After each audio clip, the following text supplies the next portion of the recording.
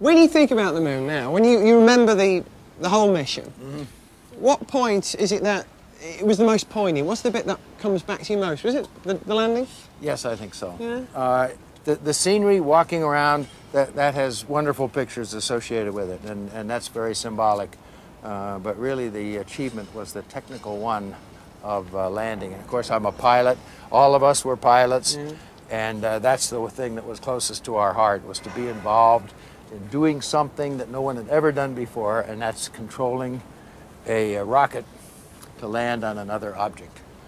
Why do you think it stirred up the emotions of the whole planet at the time? It actually united the whole planet, didn't it? Everybody watched it. Well, there's a certain amount of suspense, obviously, involved in something like that. There's a togetherness, there's a hype, and the various television stations had something that was sort of a first. We were going to show television from the surface of the moon back. It wasn't very sophisticated. It was black and white.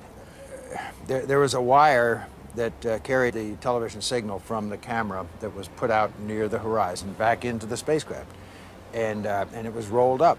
And when we unrolled it, it didn't lay down flat. It just went like this, just waiting for some unwary astronaut to hook his foot in it and trip over it and pull over the camera and point it at the sun so you wouldn't have any more TV. That's the thing you want to guard against, you know. You have to tell this story over and over and over and over and over again because there are so few men who've been to the moon. What's the one question everybody asks you that you wish you didn't have to answer? I probably have more difficulty answering the simple question of what was it like, because it's so encompassing a question and so easy to ask, or what did it feel like?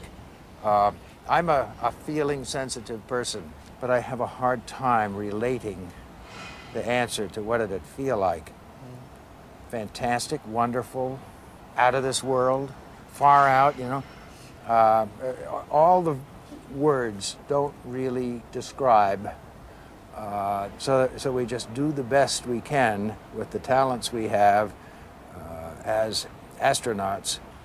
Am I already too old to go to the moon? Who's going to go next? I see a couple of gray hairs up there. What we really have to do, I think, is to develop a viable, economical, safe transportation system for humans into Earth orbit. That is the most necessary need right now. Is this science fiction, or will we really, really go back to the moon? Really, Russ? I mean, come on, you're the man to ask. You've been there. We'll really, really go back. When? Before 2010. When you look at the moon at night now, how does it make you feel? Does it mean something different to you than it does for everyone else on this planet who hasn't actually been there? Well, looking at the moon, I'm sure does. You know, I used to look at it, and it was a stranger. It was a stranger we were going to visit. But now, when I look at it, it's a place where some few of us have been there, and we have fond memories of that, and the challenges that it took to get there, and now the challenges that it represents to keep reaching outward. That's where the vision is, and that's where a great future is for a lot of our young people today.